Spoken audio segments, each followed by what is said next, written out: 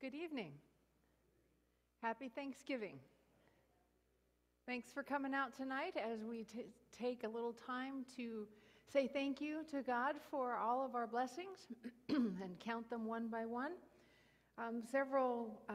We all have several things to be thankful for this year, so we can keep those in mind.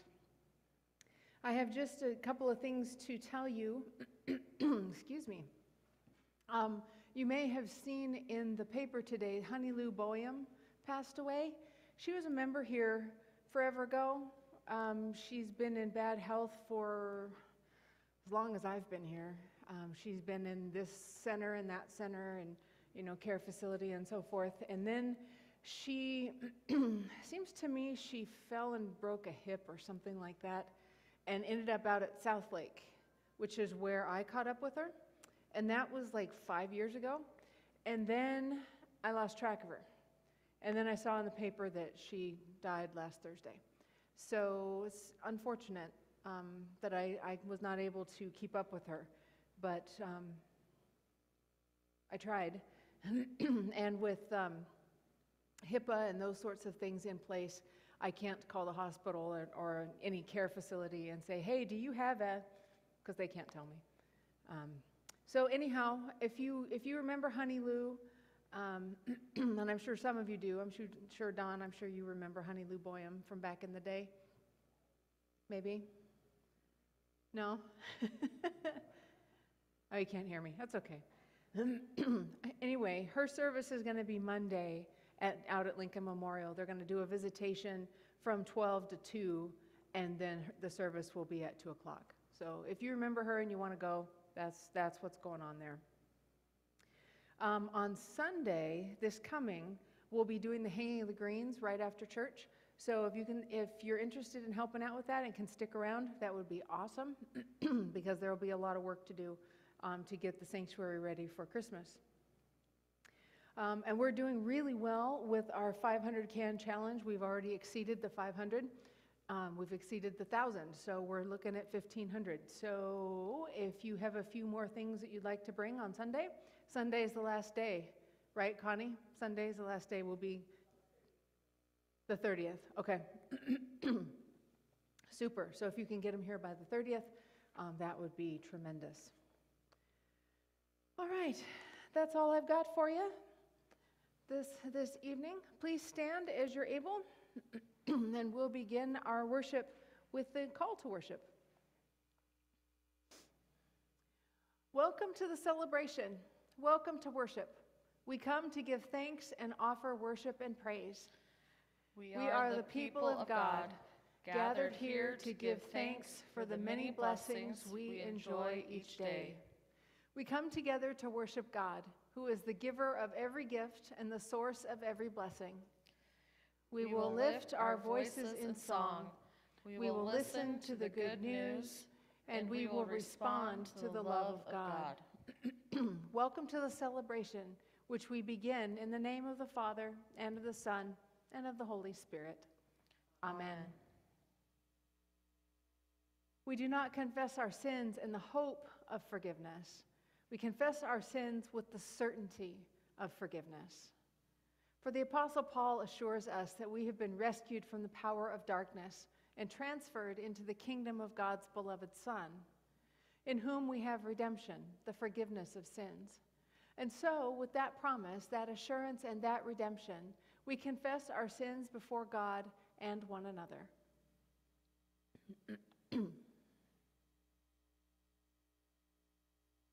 Holy God, we confess that we have neglected to declare Jesus the King and model for our lives.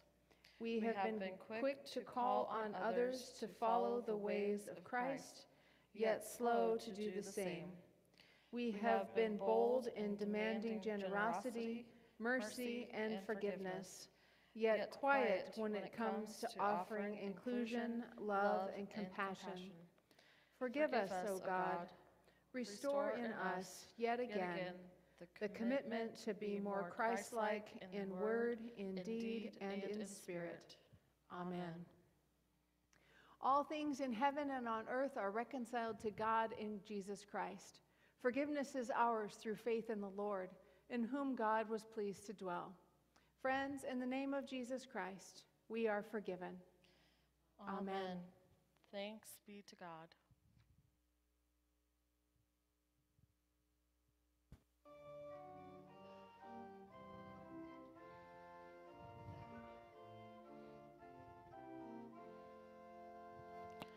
Come, ye faithful people, come, raise the song of harvest home. All be safely gathered in, ere the winter storms begin. God our Maker doth provide for our wants to be supplied. Come to God's own temple, come, raise the song of harvest home. All the world is God's own field, fruit unto his praise to yield. Wheat and tares together sown, until joy our sorrow grown. First the blade and then the ear, then the full corn shall appear. God of harvest, grant that we wholesome grain and pure may be.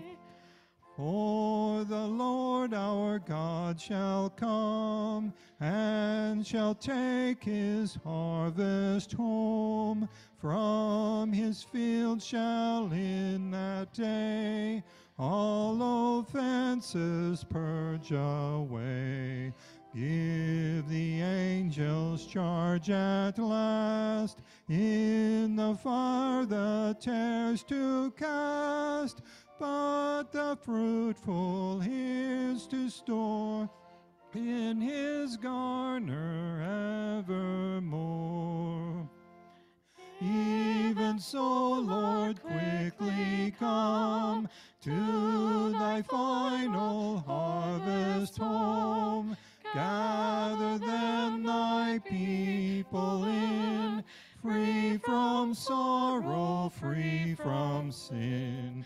Therefore forever purified, in thy garner to abide. Come with all thine angels, come, raise the glorious harvest home. The grace of our Lord Jesus Christ, the love of God, and the communion of the Holy Spirit be with you all. And also with you. Let us give thanks to the Lord, our rock, our fortress, and our deliverer. Let us remember God's mercy, for the Lord is gracious and compassionate. We thank you for calling us to faith in Christ, for putting your Spirit within us, for giving us the mind of Christ, for gathering us as your church. We thank you, Lord, for extending your grace to us, for calling us to a life of gratitude, for calling us to service in your kingdom. Thanks be to God. Let us give thanks to the Lord, who satisfies the thirsty, who fills the hungry with good things, and who heals the afflicted. Let us celebrate the abundant goodness of God. We thank you, gracious God, that you provide for all our needs, for the food on our tables, for the clothes on our bodies, for the beds we sleep in, and for the dwellings that shelter us. We praise you for all your gifts that go beyond our basic needs, for the things that make our work easier, for the conveniences of modern life, for the beauty and pleasure that you bring into our lives. We thank you for the gift of work and the ability to serve others. Thank you for the loving relationships in our families, or in our lives, for family and friends, for casual friendships, and for deeper connections that we have with one another. We thank you for the gift of relationships, for affection and connection, and for the ways that you draw us into deeper relationship with you and with one another. Lord God, you have blessed us beyond measure. We cannot possibly name everything we are grateful for. We can only stop, take a moment on this night, and offer to you our humble thanks for all you have done for us and for all the ways that you bless us. Thank you, Lord. Help us remember that we have been blessed to be a blessing to others. For all these things, for Christ Jesus, and for so much more, we give you thanks. Amen. Let us pray.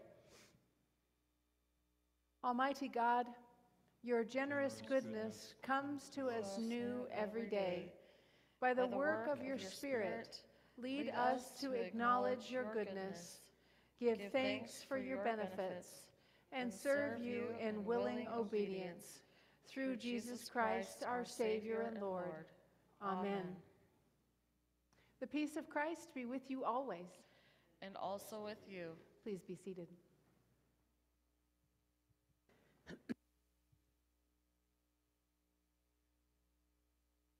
The first reading for this evening is from Joel chapter 2.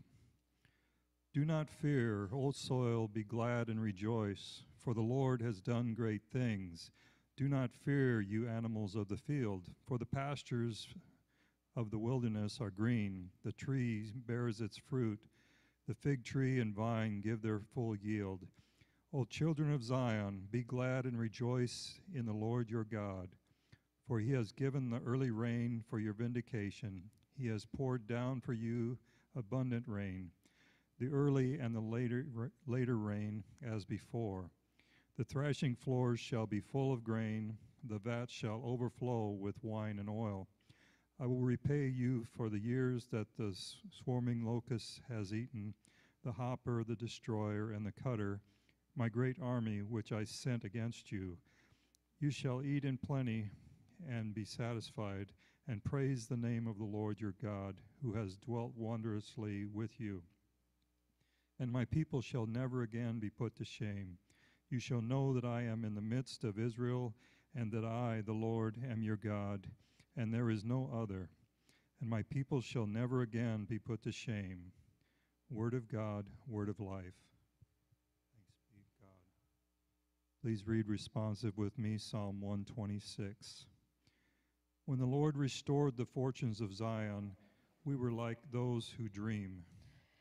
Then our mouth was filled with laughter, and our tongue with shouts of joy. Then it was said among the nations, the Lord has done great things for them. The Lord has done great things for us, and we rejoiced. Restore our fortunes, O Lord, like the watercourses in the Negev. May those who sow in tears reap with shouts of joy. Those who go out weeping, bearing the seed for sowing, shall come home with shouts of joy, carrying their sheaves.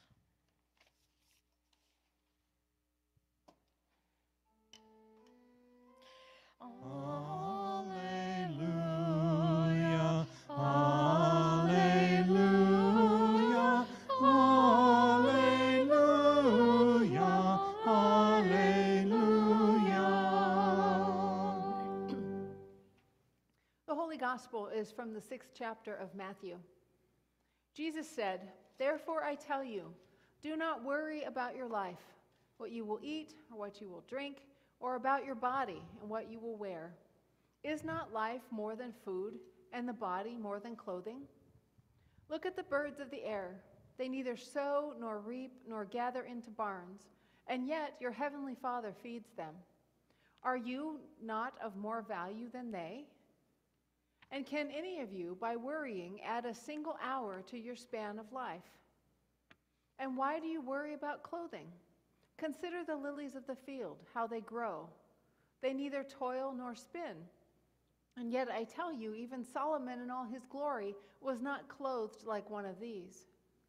But if God so clothes the grass of the field, which is alive today and tomorrow is thrown into the oven, will he not much more clothe you, you of little faith?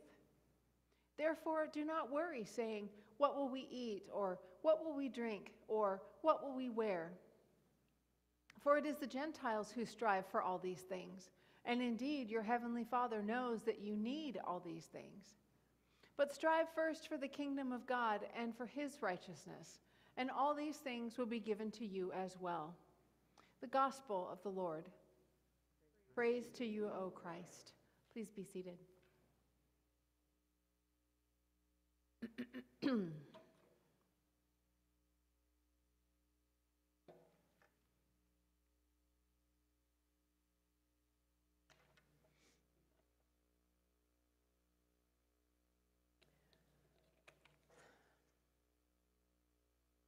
On the recommendation of a friend of mine, I recently acquired this book. It's called Yes And by Father Richard Rohr. Now, even though Richard Rohr is a Catholic and a Franciscan monk, this both and thinking is really rather quite Lutheran. We are not an either or people, we are a both and people. And if you don't know Richard Rohr, if you don't know his writing and his work, I highly recommend him to you. He's really quite delightful to read. He's an amazing thinker. He's a modern day mystic. And when you put those two things together, it makes him really rather fascinating to read. There are some days that I am just completely astounded by what he has to say. And then there's other days that his thinking is so deep, I have no idea what he's talking about. But that's okay. This book is a book of daily devotions. And so it's just small little chunks of wisdom to chew on, which is just about the right speed for me. And here are just a few of the words that I read the other night right before I went to sleep. God always entices through love. You were probably taught that God would love you if and when you changed. In fact, God loves you so that you can change. What an astounding thought. Many of us were taught that we had to change or repent first. If we changed or repented, then God would forgive. If we changed or repented, then God would love. And it's only after we do those things that we are promised to receive God's mercy and grace. Well, the problem with this way of thinking is that if God's forgiveness is conditional upon our confession, then that makes forgiveness a work. And it makes it a reward for the work of repentance and not the free gift of grace that God promises that it is. And after all, being saved by grace through faith is the cornerstone of our faith. That is what we stand on as Lutheran Christians. So if that's true, that means that what Richard Rohr is saying is also true. He just might be right about this. And what if he is? What if God always moves toward us? What if God really is the one who instigates relationship? And what if he's right, what Richard Rohr says? What if he's right, that God entices us with love? And if God loves and forgives and accepts us exactly as we are, with all of our bumps and all of our bruises and all of our imperfections, all of our mess, all of our sinfulness, and if God's all-encompassing and overwhelming love comes to us freely, that is, that we cannot earn it and we don't deserve it, then doesn't that mean that our only response then our only option, I should say, is to live in response to it? In other words, if God loves us so utterly and completely, how can we not be changed as a result? Seems kind of backwards, right? It seems like we should confess first, and then God will forgive. But if God forgives first, and we respond to the gift of forgiveness, then that puts the responsibility of forgiveness where it actually belongs, with God. Forgiveness of our sins is not up to us. It's up to God. And we don't have to worry or wonder if God's going to forgive us for this or that or the other thing, because God already has. God was there when we did whatever it was that we're confessing. God knows. We're not telling God anything new. We're just owning up to it, to say, hey, I screwed up. But the good news is that it's already done. Forgiveness for our sins was complete in Christ's death on the cross and in his resurrection on the third day. This is the magnitude and the breadth and the depth and the scandal of God's amazing grace. And no, it doesn't make any sense to us, because most of us don't operate this way. We can only be grateful for this grace and then learn to live in response to it. Which means that, yes, absolutely, it is good for us to confess and to repent when we mess up. Confession is good for the soul. And it is also good to forgive others, because God has already forgiven us. And because of God's goodness to us, it also means that we are to love and to serve our neighbor, especially those who are in need. Maybe that's why Jesus tells us tonight not to worry, because he's got this. We don't have to worry about anything. We don't have to worry about our life. We don't have to worry about food or clothing. We don't even have to worry about our sins. Because really, does worrying about anything ever help? No, not really. And Jesus even said in the scripture tonight, can we add a single hour to our lives by worrying? No, not at all. If we could get past our anxieties, we'd all be a lot better off. And thankfully, Jesus tells us exactly how we can do that. Instead of focusing so much on ourselves and our troubles and those things that tend to keep us up at night, first, we are to seek the kingdom of God and God's righteousness. And when we do, we'll find out that we have everything that we need.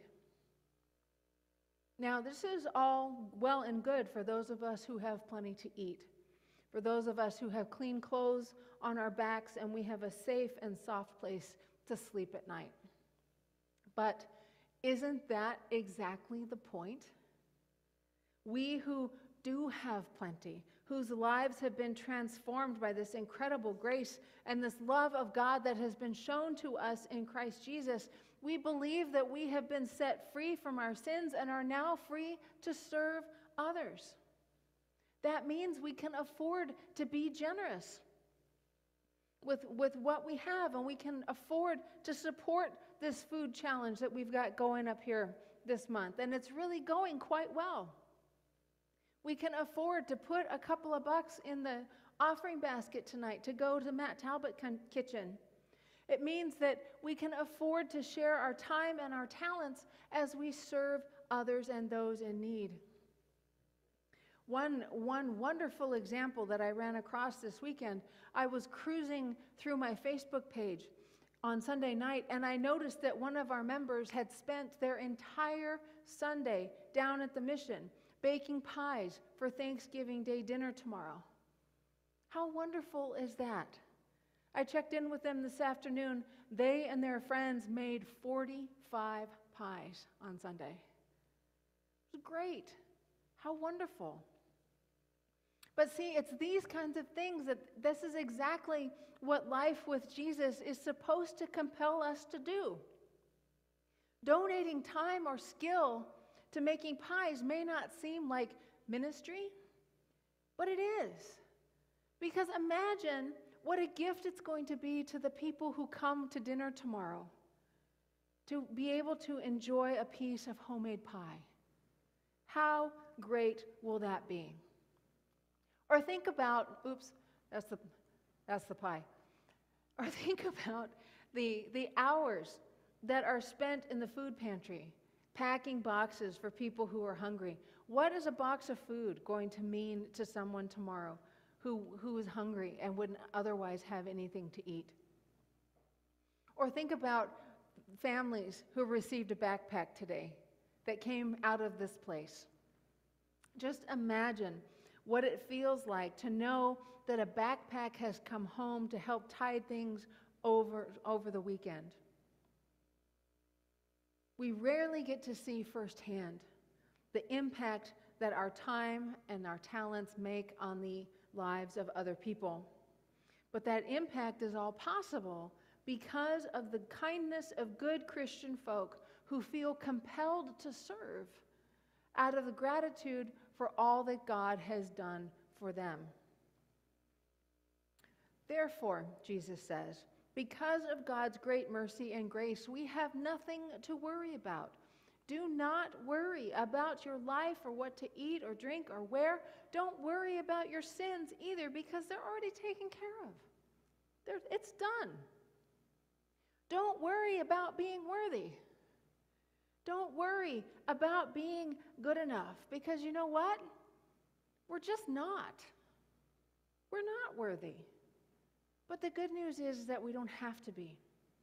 Instead, we fall on our knees and we fall fully on the mercy of God in Christ Jesus, whose life, death, and resurrection does make us good enough.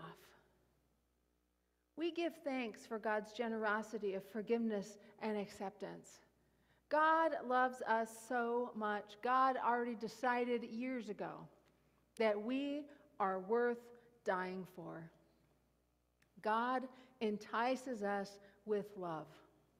And it is the very least we can do to live our lives in response to that great love by serving others and seeking the kingdom of God first above anything else. Because when we do, we discover that what we have is more than enough. And maybe more importantly, we discover that in Jesus, we are more than enough. And we have more than enough. And we are called to share that enoughness with others. Amen.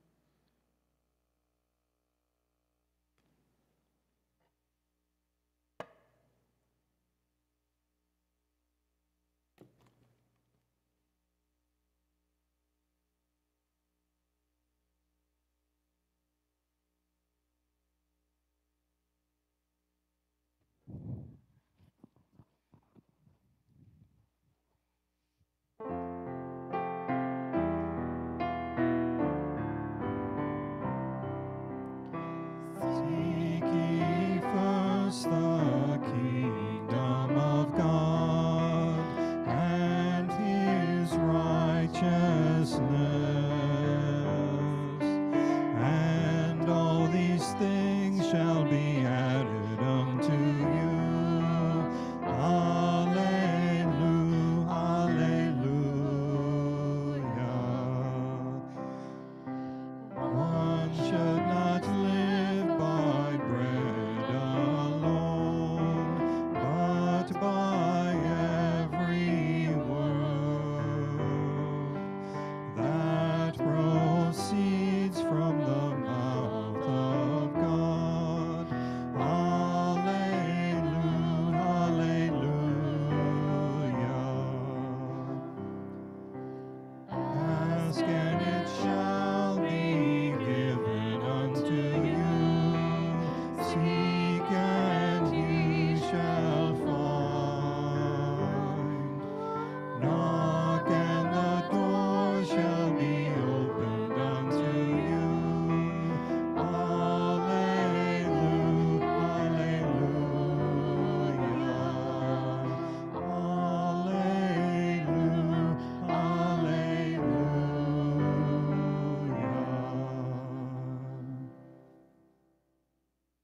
Please stand as you are able.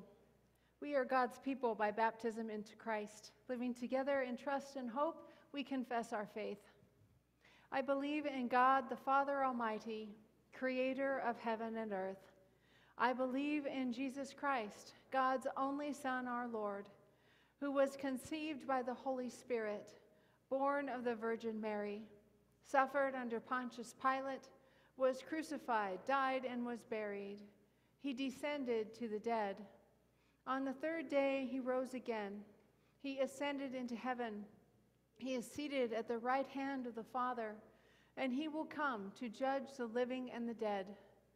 I believe in the Holy Spirit, the Holy Catholic Church, the communion of saints, the forgiveness of sins, the resurrection of the body, and the life everlasting.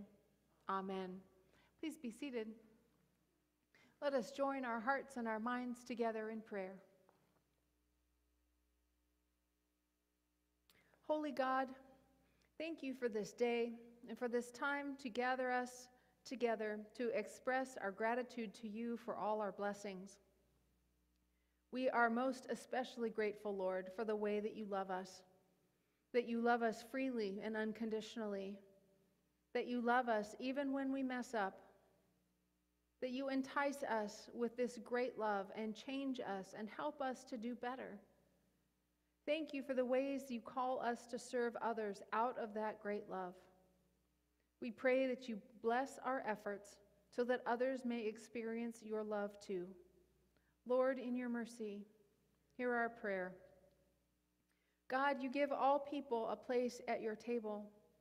Nourish and encourage campus ministries, new congregations, and workplace chaplaincies. Support all parts of the church that meet people where they are and offer accompaniment through daily challenges and joys. Lord, in your mercy, hear our prayer. You give nourishment to the birds of the air and the lilies of the field. Support all creatures who rely on the earth for sustenance. Water-parched ground, dry flooded fields, temper heat waves and frosts, and give sunlight and shade. Lord, in your mercy, hear our prayer. God, you give wisdom to your people. Enlighten all leaders. Inspire and guide President Biden, Governor Ricketts, our local leaders, and all who represent us in our government. Give them patience and perspective to choose wisely for the common good of all people. Lord, in your mercy, hear our prayer. God, you give nourishment to those who hunger. Bring poverty and food insecurity to an end. Give dignity and adequate employment to those who are unemployed or underemployed. Sustain us all with at your welcoming banquet of love and justice. Lord, in your mercy, hear our prayer. God, you give community to those who are lonely. Be with our biological families, our chosen families, and our church family as we gather for the Thanksgiving holiday. Send your compassionate presence to those who are lonely, those who are separated or estranged from their families, and those whose loved ones are now with you and for whom this is the first Thanksgiving without them at their table. Lord, in your mercy, hear our prayer. God, you give a feast of endless thanksgiving. We are grateful for the saints gathered at your table who have gone before us, especially Cindy McCune, Janet Emmons, Lucille Schmidt, Gloria Larson, Betty Velasic, Lois Johnsgard, and Honey Lou Boyum. Unite us with them whenever we give thanks to you. Lord, in your mercy, hear our prayer. God, your welcome is wider than we can imagine. Receive our prayers for the sake of your beloved Son, Jesus Christ, who gave himself for us. Amen.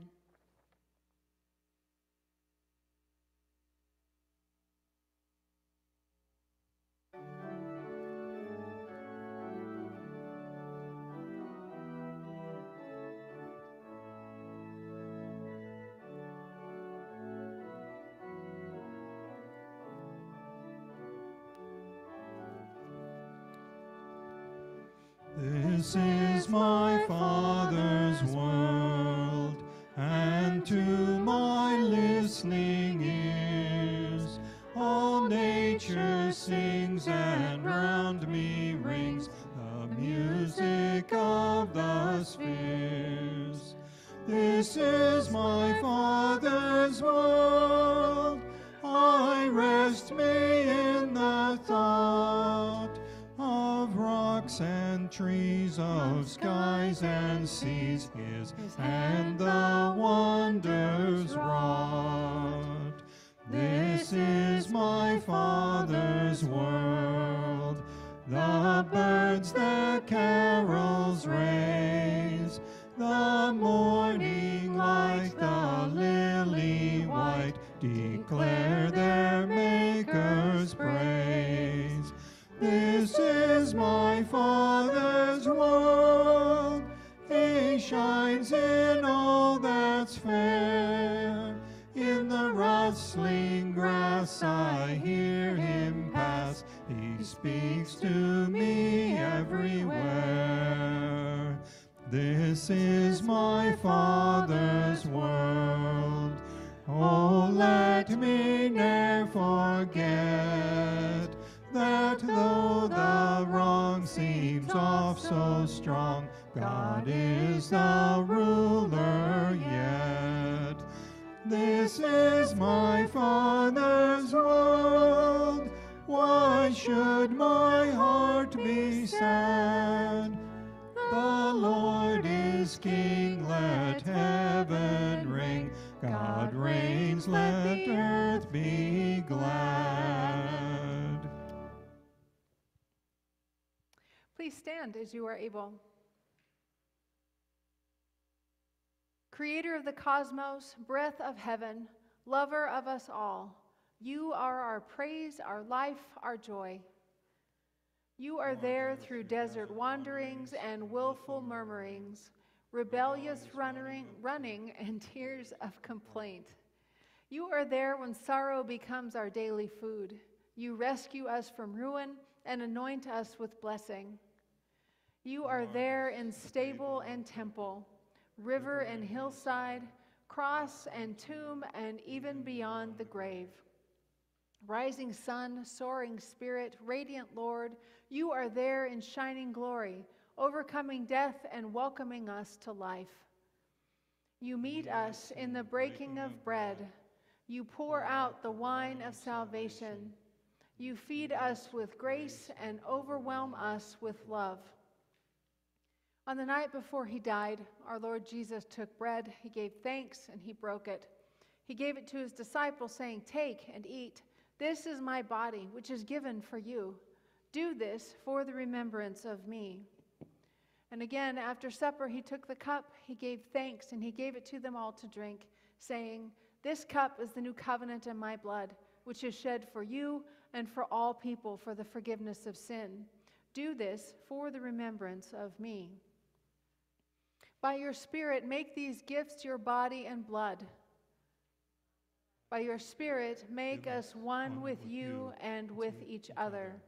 By your Spirit, make us strong, that we might share your love with your blessed and broken world. Fount of mercy, fire of justice, dearest friend, bind us to you and send us out to seek and serve and sing your praise, until you gather us up in glory and bright, unending song. Amen. Lord, remember us in your kingdom and teach us to pray. Our Father, who art in heaven, hallowed be thy name. Thy kingdom come, thy will be done, on earth as it is in heaven. Give us this day our daily bread, and forgive us our trespasses, as we forgive those who trespass against us. And lead us not into temptation, but deliver us from evil. For thine is the kingdom, and the power, and the glory, forever and ever. Amen. This is God's table, and everyone is welcome here. So come, you who have great faith, and you who wish you had more. Come, you who have been here often, and you who have not been for a long time. Come, you who have tried to follow, and you who have fallen short. Come, not because I invite you, but because God desires to meet you here. And for those who are celebrating at home, please know that you are part of this table and this meal. This is the body of Christ, given for you, and the blood of Christ, shed for you. The congregation may be seated.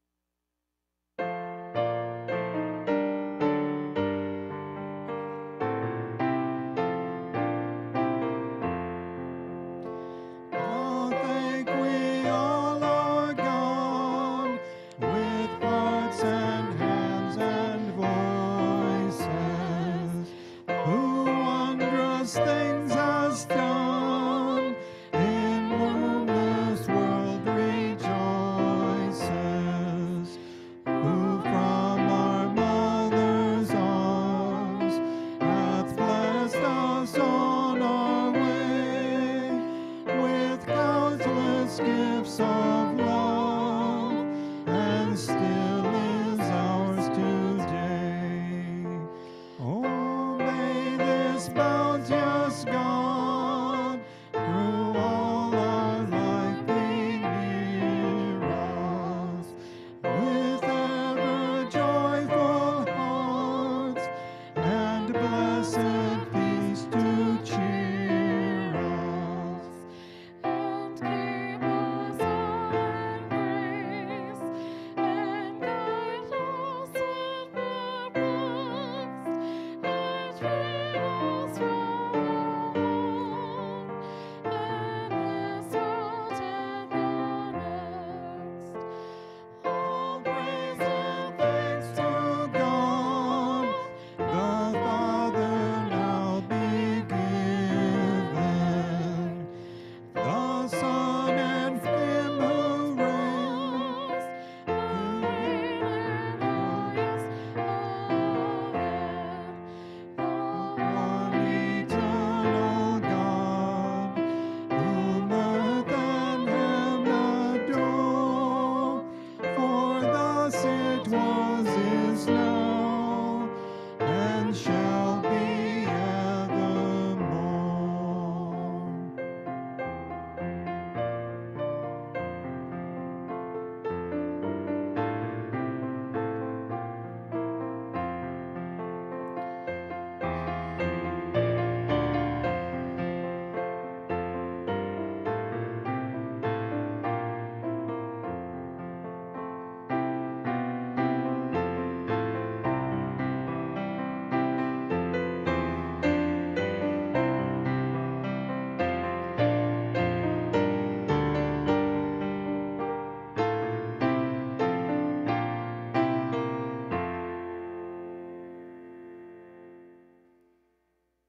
Please stand as you are able. May the body and blood of our Lord Jesus Christ give us strength for today and hope for tomorrow. Amen. Blessed Jesus, at this table you have been for us both host and meal. Now send us forth to extend our tables and to share your gifts until that day when all feast together at your heavenly banquet. Amen. God, the beginning and the end, who has written our names in the book of life, bless us and keep us in grace and peace from this time forth and forevermore. Amen.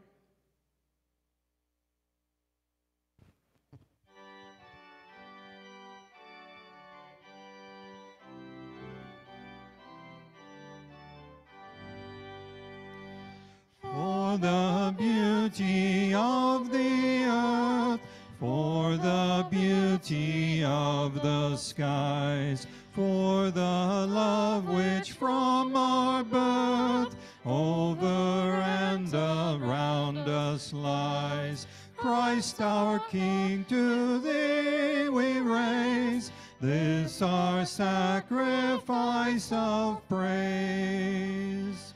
For the wonder of each hour and of the night, hill and vale and tree and flower, sun and moon and stars of light, Christ our God, to thee we raise this our sacrifice of praise. For the joy of ear and eye, for the heart and mind's delight, for the mystic harmony, linking sense to sound and sight, Christ our God, to thee we raise this our sacrifice of praise. For the joy of human love, brother, sister, parent, child, friends on earth and friends above, for all gentle thoughts and mild, Christ our God, to thee we raise this our sacrifice of praise. For each perfect gift of thine, peace on earth and joy in heaven. For thyself best gift divine, to our world so freely given. Christ our God, to thee we raise this our sacrifice of praise. God, from whom all blessings flow. Praise God, all creatures here below. Praise God above, you heavenly host. Praise Father, Son, and Holy Ghost. Let us go in peace with praise and thanksgiving for all the blessings of our God. We go with grateful hearts, reaching out, sharing grace. Thanks be to God.